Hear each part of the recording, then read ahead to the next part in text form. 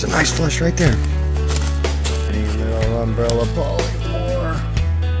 I have never seen that kind. Got our first chanterelles of the year. Yeah, so here's a good example of reishi that I had cut. Sweet. Oh, look at that, it's beautiful.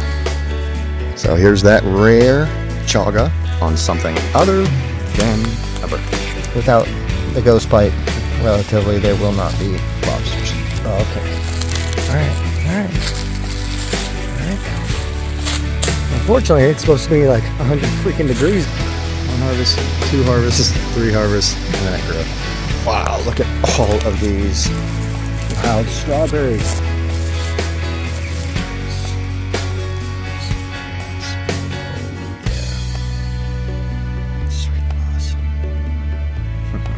It's rare to find umbrella polypore that's not buggy. That's a good sign to me when you see 4 right in a row. Awesome. Alright. Little Reishi spot. A little bit back in there.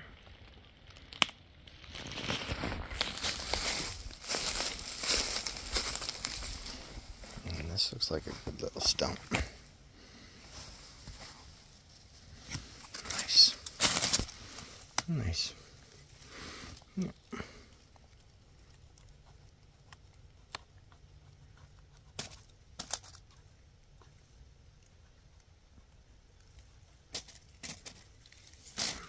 Pick up. Move on. Cool. So we got some more right over there. Sweet.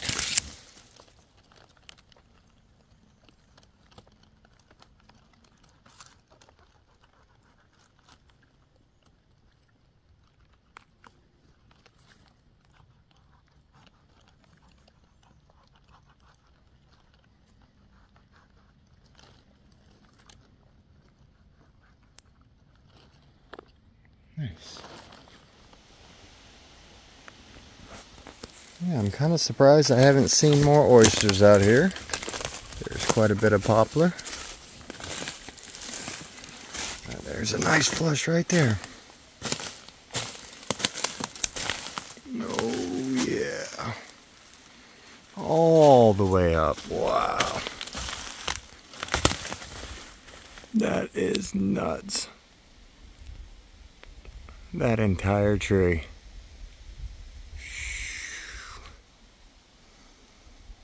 Wow.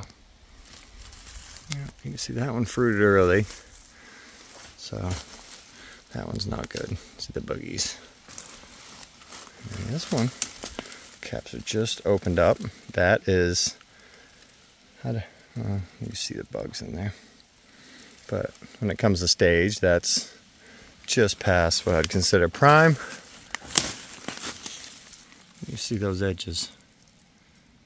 Nice curled edges still. Yeah, so the good ones are really way up high.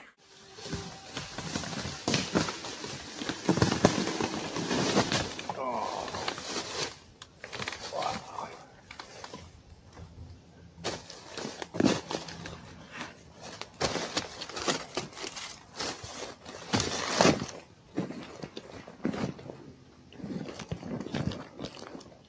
Nice. That is. Very nice.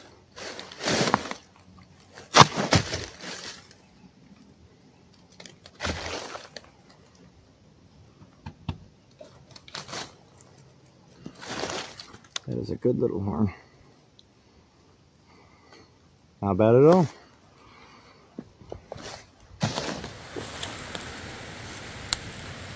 We got our first chanterelles of the year. Just starting.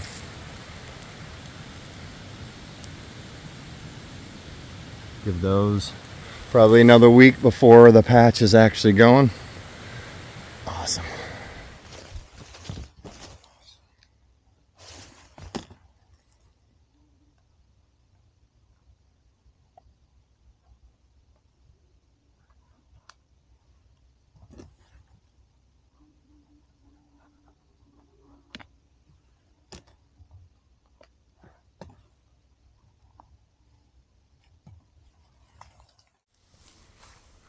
alright, y'all. So, first of the year strawberries.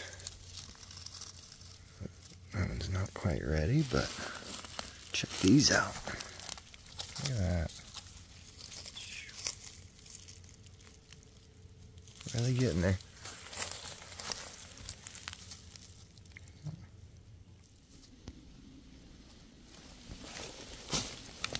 Yeah, so here's a good example of reishi that I had cut. First time was here. You see that line. And then the second time I cut was right here. You can see it just kept varnishing, and then it started over and varnished out. Same thing up there. One, two, and it's still growing. I've got enough reishi for the year, at least in that stage, so I'm waiting for it to grow out, and I'll harvest the whole thing. You see the slugs got to this one right here. Yep. And that right there is going to be meaty. It's going to be a big one. Something like that. I'll come back and check it. Nice. Yeah, I never harvested that.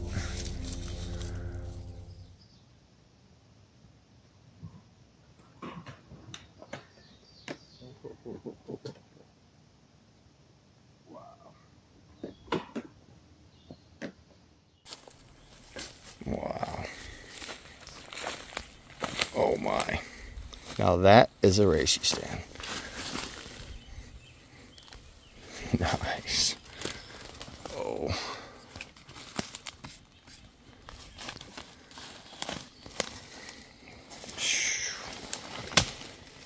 Sweet. Wow, look at that. It's beautiful. It's about as good as it gets. I could use another couple days, but wow. Those are ready to harvest. Sweet. Alright, so I'm just tying up my basket, getting ready to move on after harvesting those reishi. And as I'm doing that, of course, you always glance around and make sure you're not standing in the middle of something. And I see chanterelles. Yep. Very nice. Those are just itty bitty. They'll get at least up to where my hand is on a good year.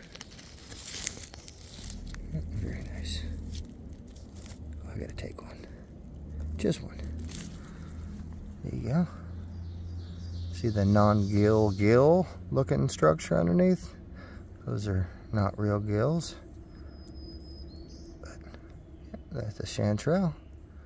That's the Chanterelles right there. Very nice. All right, let's go see if we can find some bigger ones. All right, y'all. So here's that rare chaga on something other than a birch. Look at that. That is awesome. I've only seen 3 of these, not on a birch. You see it up there, right there. Yeah, that is chaga.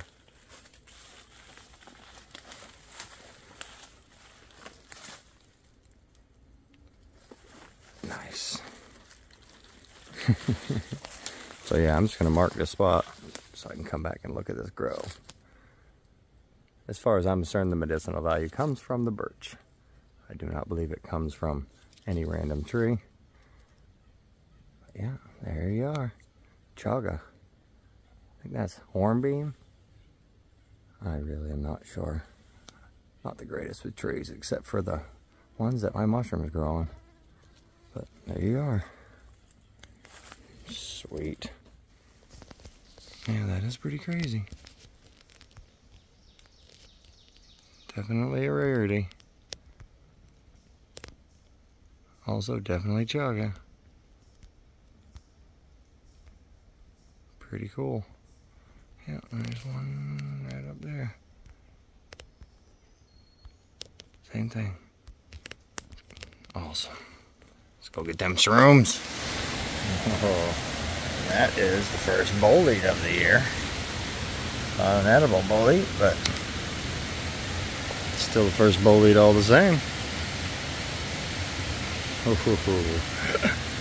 Alright, so I'm guessing 2024 is going to be a good bolete year, which means good king year.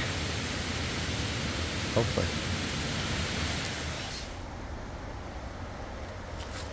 So because this year has had quite a bit less bugs and slugs than last year or years past, which doesn't make sense. Last year was so wet. There were so many slugs.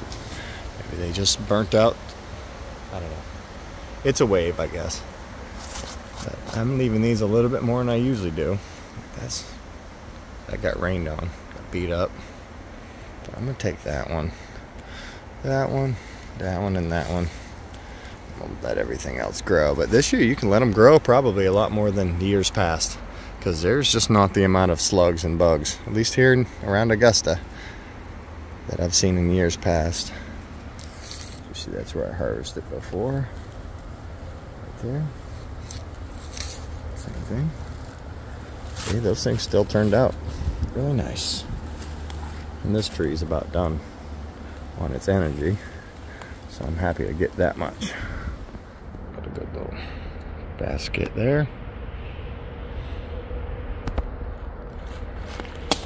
Still left a bunch of fruit.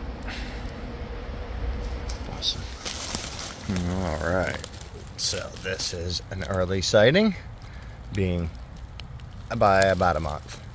These are usually up beginning of July, middle of July, and we're looking right in the middle of June. So that's that monotropa.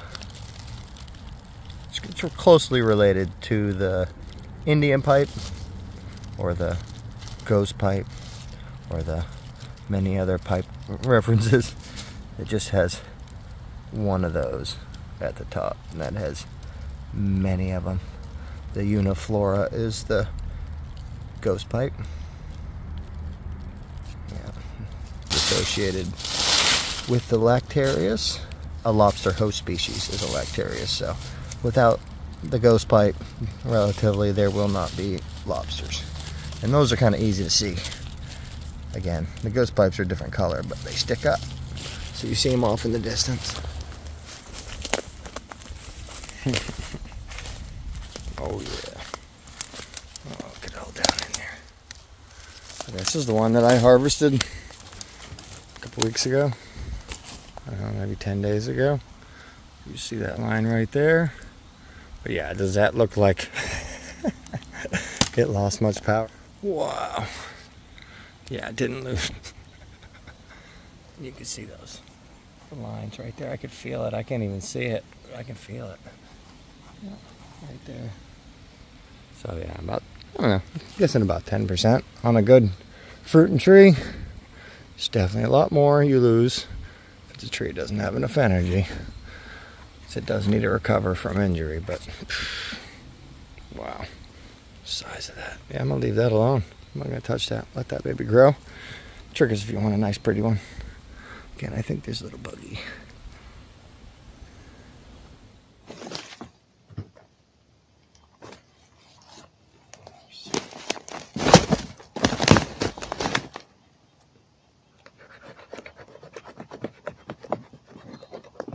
Oh yeah.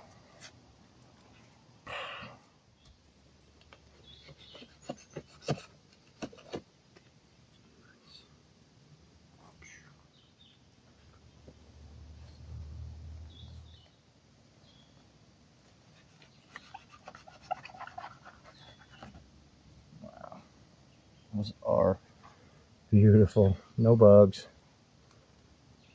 Barely any even slug marks on them. Was not expecting this.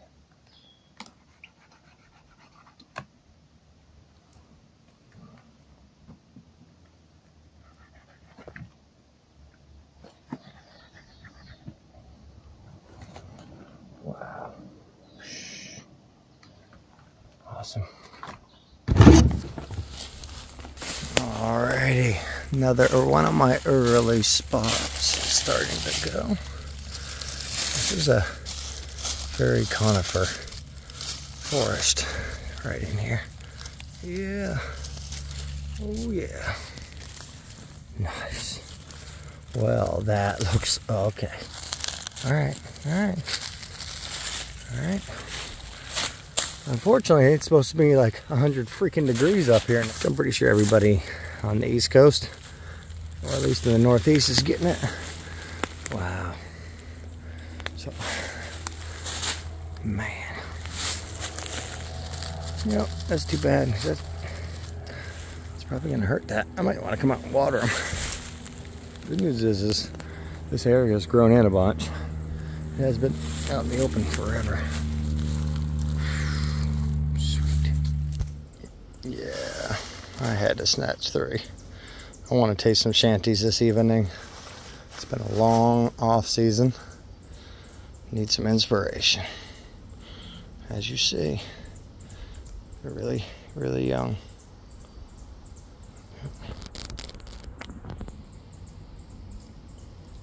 Beautiful. Awesome.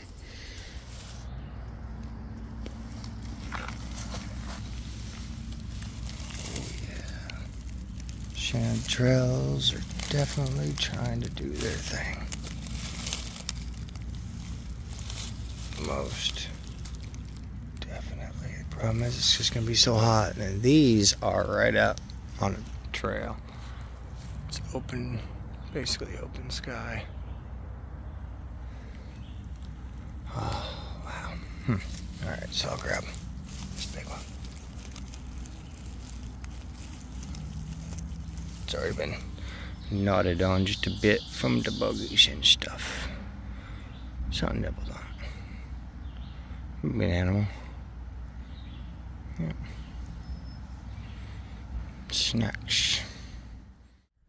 Alright, so here we go a couple days later, and the chanterelles just dried up.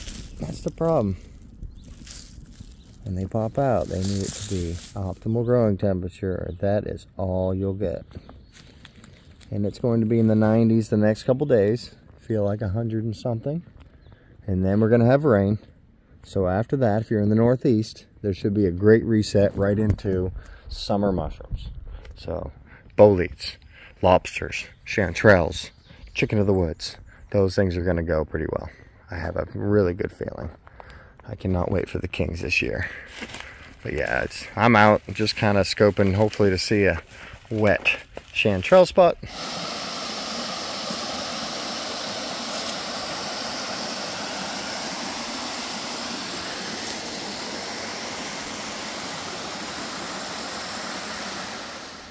Yep, so there's some chanterelles right there. Seems like they're only out on the trail, and they're dry. You see it drying up. So these next couple days of 90s are really going to do some damage to these. Because today's like 80% humidity, 70% humidity, so they should still be growing. They're already just drying up. Next 2 days should be bad. Alright, so this looks a little bit better. Just because we're here by water. All the way down there. Yeah, see one in there. Yeah, it looks a little sunburnt, but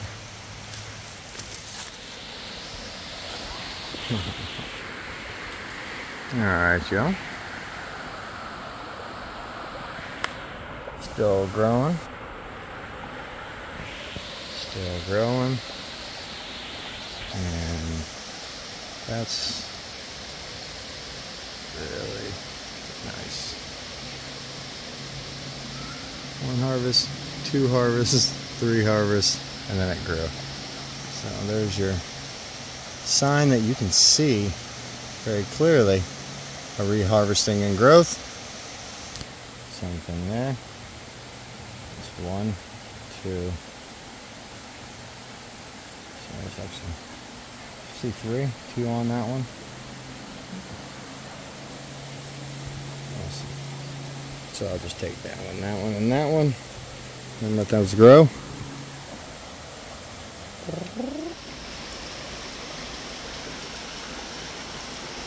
So they're being so hot, decided to try to forage that bank over there and on this side, see if I could see anything, because it's probably going to be the only place that's cool enough and moist enough to fruit some stuff. Everywhere I'm seeing is really, really dry.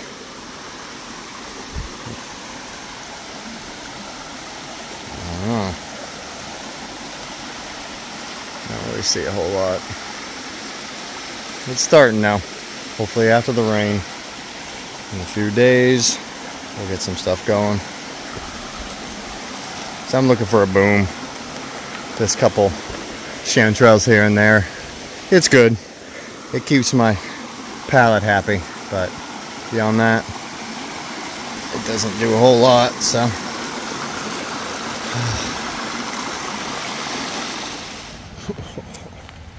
Wow, look at all of these wild strawberries. I have never seen them this big. Wow, never. Wow. Oh my goodness. I have never seen a patch of wild strawberries like that. Oh. Alright, well, it's a day after some rain and 3 days of 90 to 100. I'm coming to check my chanterelle spots. These are the early ones that usually let me know how the season's gonna go. Right on time. Actually, these are early, but this one spot. Oh, let me know. What is happening? Nice. Very nice. Well, we might find some shanties today. Again, it's been 95, 3 days-ish. Last night we had a good amount of rain. So anything that was out probably had a good growth session. That one's falling over. See? Nice chanterelle.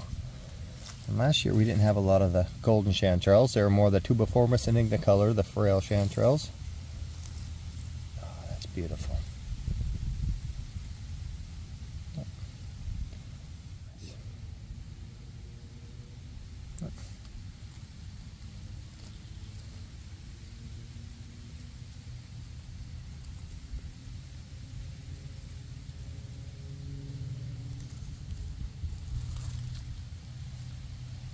Awesome. Nice.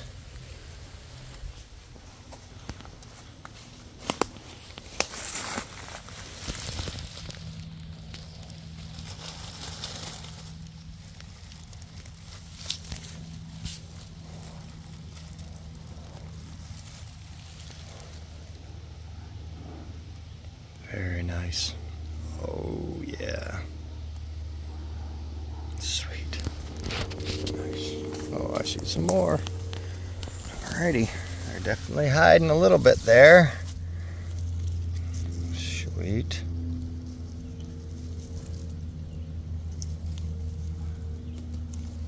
Awesome. See, these golden chanterelles, they weigh a lot more than those ignicolor tubiformis. So you don't need as much to get a pound. A lot less squats. So hopefully this year will be more poundage, less squattage. Fingers crossed. Still got more here growing. Nice. Just let them babies grow.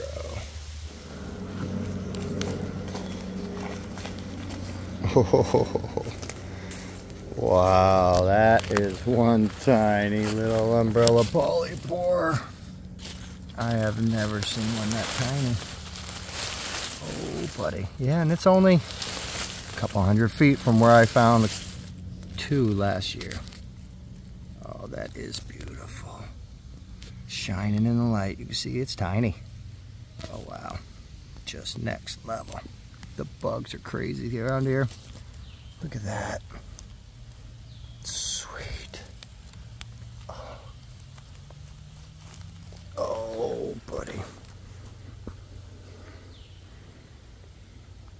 is going to be yummy. It's tiny. And the trick of it is when you trim up the bottom, make sure there's no holes, because you can chase the bugs up from the bottom and there might not be any buggies, but it's rare to find umbrella polypore that's not buggy because they get in it really fast. So it's cool to find one that has 0 bugs. Wish it was bigger, but we get what we can. Go pins out in the woods, that's good. And then I see some right here. Nice. Oh yeah. The flesh is starting to go. There you go. One for my homies. Awesome.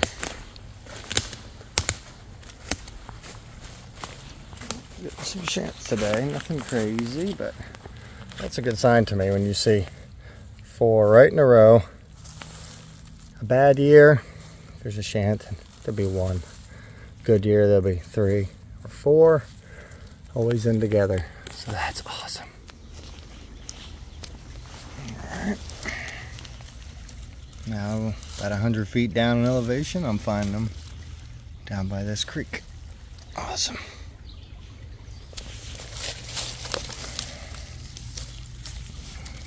Chanterelles, yeah, it should be a good shanty season.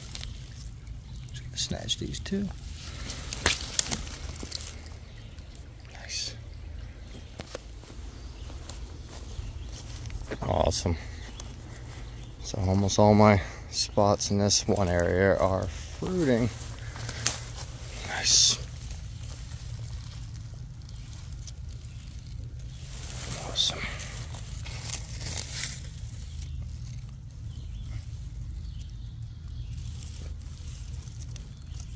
Now everybody has an issue with over-harvesting. My thing is if you're only taking the choicest ones, the ones that are ready to go, you're gonna miss some, both sides. So don't worry about over-harvesting on most things. Now, some shelf mushroom, something on a tree, you might get a lot. You might end up harvesting it and taking all of the sporability out of it, but that would just be if you harvested it really early. Awesome, I actually see another one right there. Nice.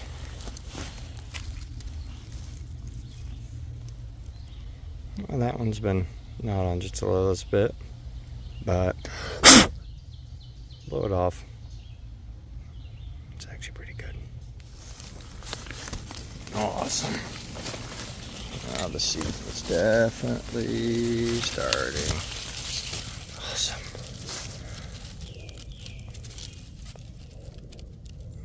Very nice.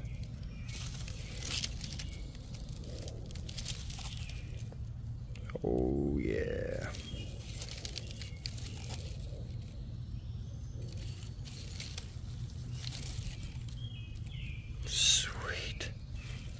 See another one back in there. There's actually a couple starting in there. Awesome. Alright. So it's not a massive haul, but every time I go out now, I'm doubling up on my chanterelle weight. So that's cool. Extrapolate it out a couple weeks and hopefully we can get ourselves some poundage every time.